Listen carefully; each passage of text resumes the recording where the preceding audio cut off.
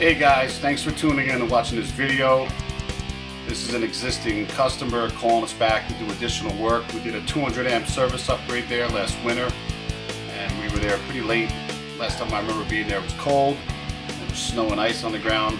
So we're back to install an electric baseboard heat. It's 96 inches, approximately 2,000 watts. So we're going to install the line voltage thermostat, the heater. We're also going to run a couple extra 20 amp circuits for additional use later on.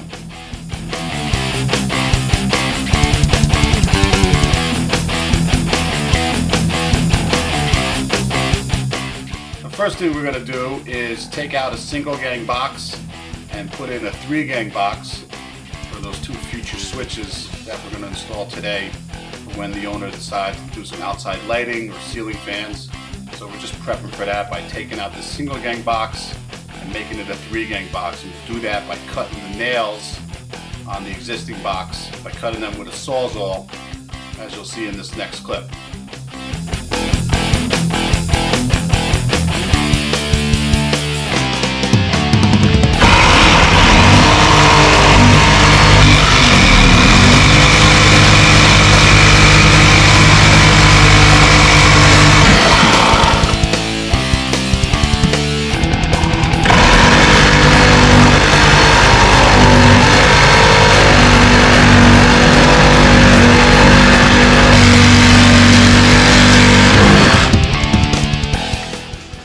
Once I get this single gang box out of the way, I can trace out for my new 3-gang box, and then I'll use the multi-tool to cut out the sheetrock.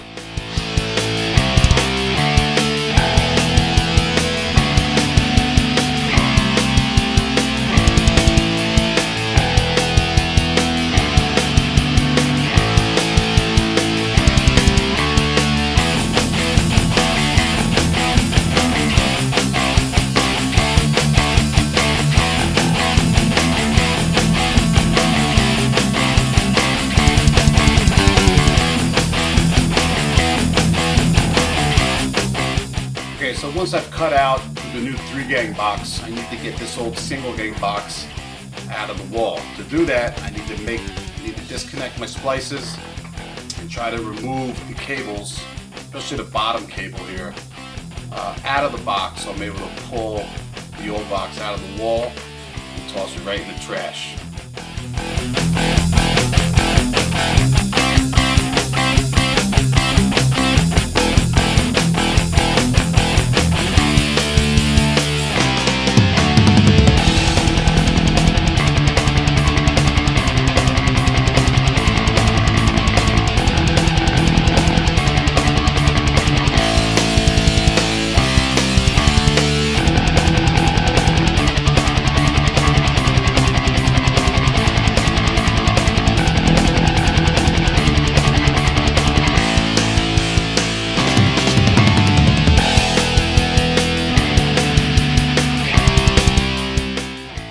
So what's going to happen here is there's going to be an outside junction box, and I'm going to run along the outside of the house with some 3/4 inch PVC. I'm going to be running 3 different circuits.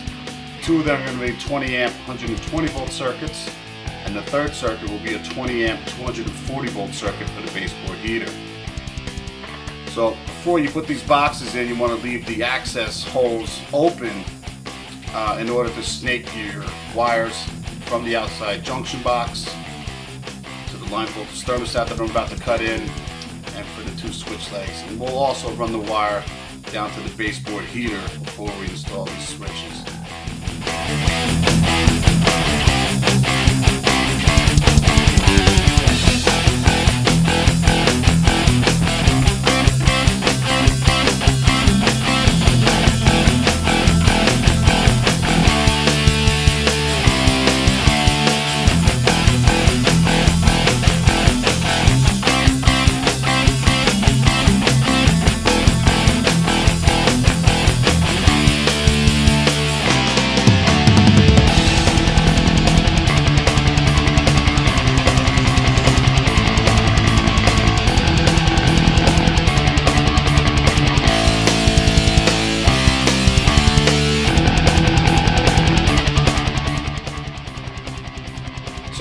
I'm going to go ahead and install this 96-inch 8-foot electric baseboard heater, and I'm using the 2 pieces of sheetrock I just cut out for the 2 switches I'm working on as a spacer off the floor for this baseboard heater. There's some quarter round base molding there that instead of taking that out, we left it in place, and the 2 pieces of half-inch sheetrock stacked on top of each other gave me enough room off of the floor and above that molding as to not interfere with the heater.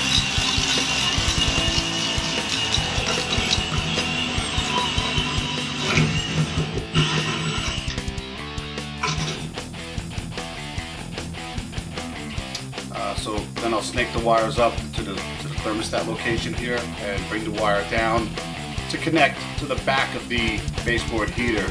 This is a 240 volt heater, and the leads on either end of this heater is where the wires can be connected, the supply wires can be connected.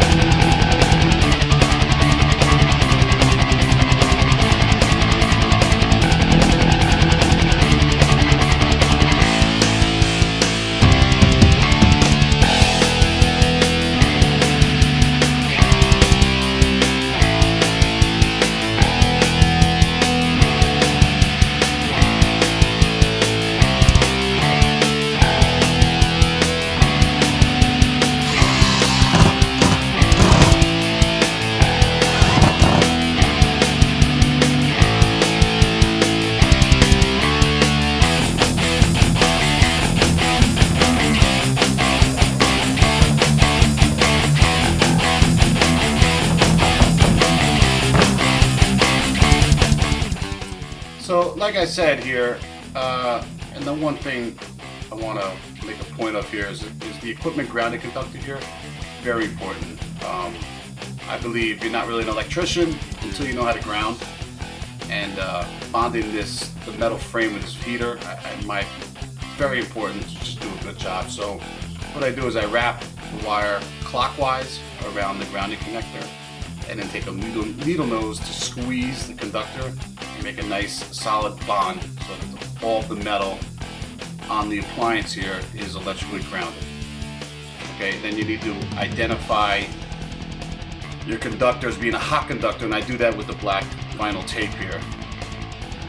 Then I split the 2 wires together from each other and take my splice. It's 120 volts and 120 volts. Make a 240 volt connection.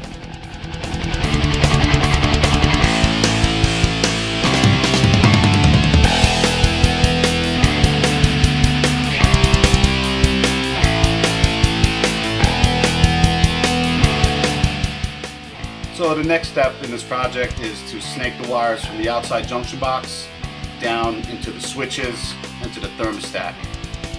So my main objective in the morning here, working at this house, was to get that electric heater in, to get my switches and cover plates on, and of course the line voltage thermostat connected, so that in the afternoon I could work on the junction boxes and getting my PVC from this area of the house here back over to the panel. That's what we'll be doing in the afternoon. So I just wanted to get this done in the morning, so my afternoon was kind of light. And that's exactly what I did.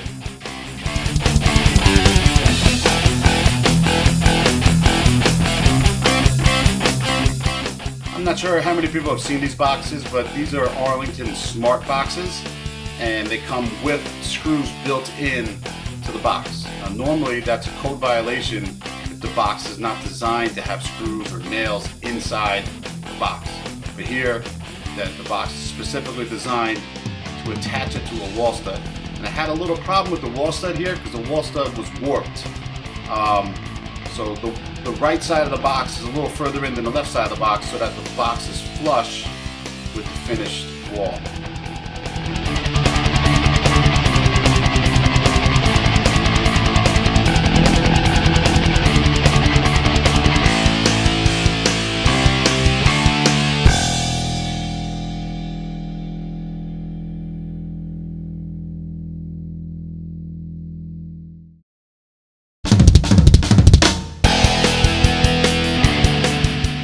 Yeah, so wiring switches is pretty easy.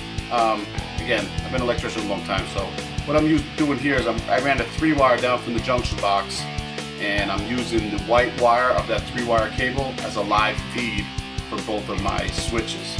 So what I'll do is I'll identify that white wire with black tape, black vinyl tape, and pigtail to each of the switches. So each of the switches has a hot conductor, and then the other conductor is the switch leg. And once I put on this plate and I did the screws, I had to take it back out later and adjust it because it just wasn't level like the way I wanted to see it. And I put my level on top of that plate and it was off, not by much, but enough.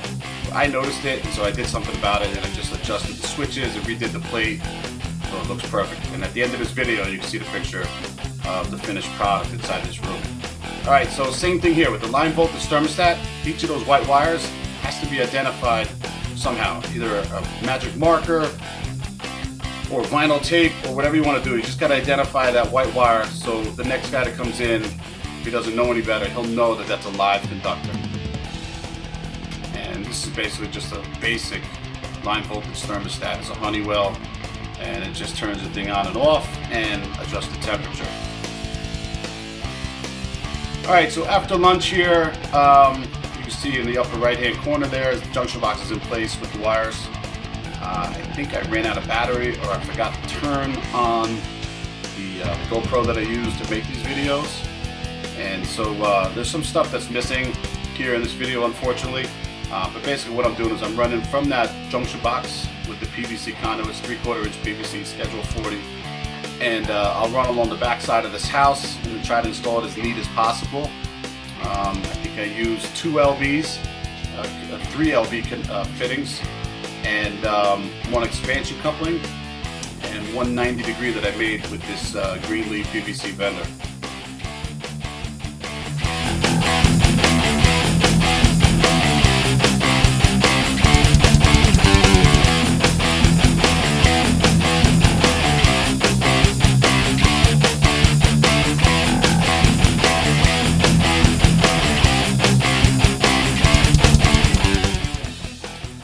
This Milwaukee tool right here is an M12 plastic pipe shear. It's designed for cutting PVC. It's like my favorite new tool. I think I mentioned that in a previous video. But it just cuts that pipe, the conduit, so fast that I love it. Unfortunately, it was bouncing around in my truck, and the trigger handle where you put your finger, the piece of plastic broke and it's gone, and I don't know what happened to it. And it's not that old, but I don't let that stop me from using it. So make sure when you're using glue and PVC that you get a nice contact here. You see I'll move that PVC around there so it gets a nice contact with the conduit. So here I'm coming around the corner and I'm cutting out this conduit here to fit an expansion coupling. Before I can do that, this piece of pipe right here is hot, and you see it now, so I can get a small offset, get into that LB on the right hand side of your screen there. So what I'll do is I'll stand there and I'll wait for it to cool off so I get the right degree of bend, and then I'll fit the expansion coupling in. And again, I had problems with the video today, but there's the expansion coupling installed. And what that does, if the sun is beating down on that, it'll allow for the expansion of that PVC.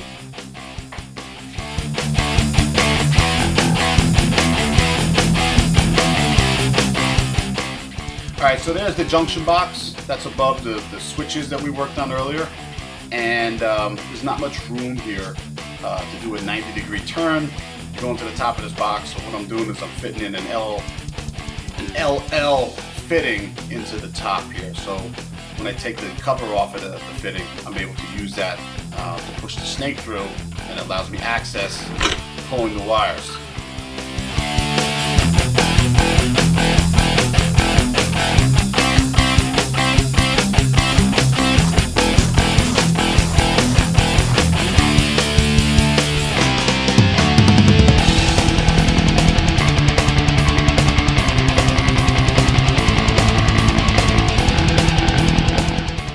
So once the hole is drilled through the brick, that allows me access to drill a hole through the sheathing on the outside, and then I push the snake through and hit the top of this panel here. And as you can see, there's a couple of knockouts there, and I'm able to push the snake right through the hole. So I got to be real careful here because that's a live bus right there where the circuit breakers go. So I got to be ultra careful here. That could be a fatality waiting to happen.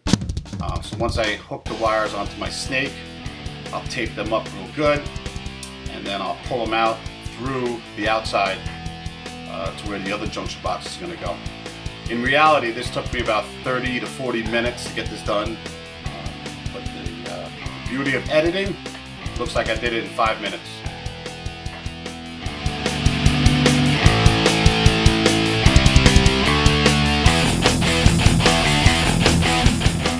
What I'm doing here is I'm prepping the other junction box for the home runs and to continue the conduit run. There's a couple of 3/4 inch male adapters, and then of course I'll use some caulk up that hole before installing the junction box so it can prevent the air from entering the conditioned space.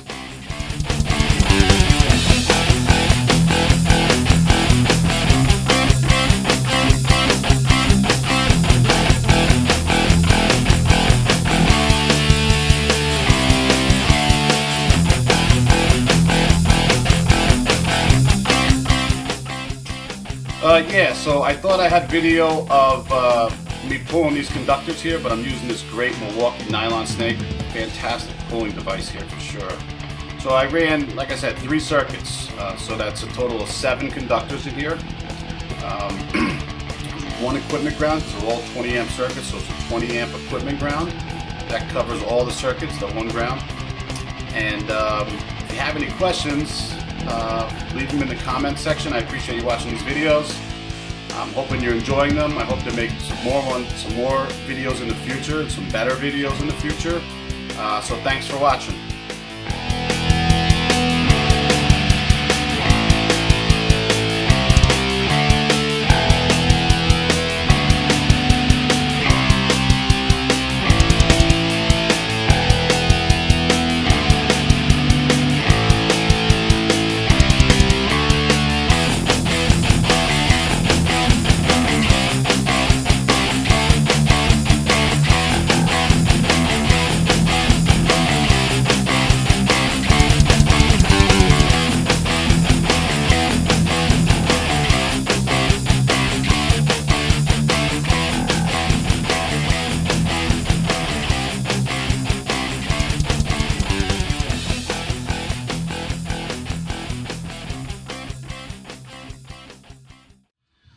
Hey, thanks for watching this video. If you like this video, hit the like button and subscribe. Thank you.